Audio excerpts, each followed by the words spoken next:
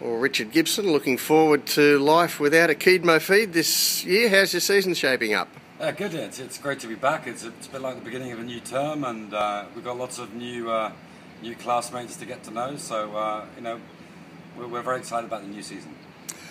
Gold Fun, he had a gallop today, I believe, and where's he headed? Yeah, first stretch of the legs. First time Douglas ridden him this year, and he was very happy. And we've got a trial in next week, and there's those two races to choose from at the beginning of next month.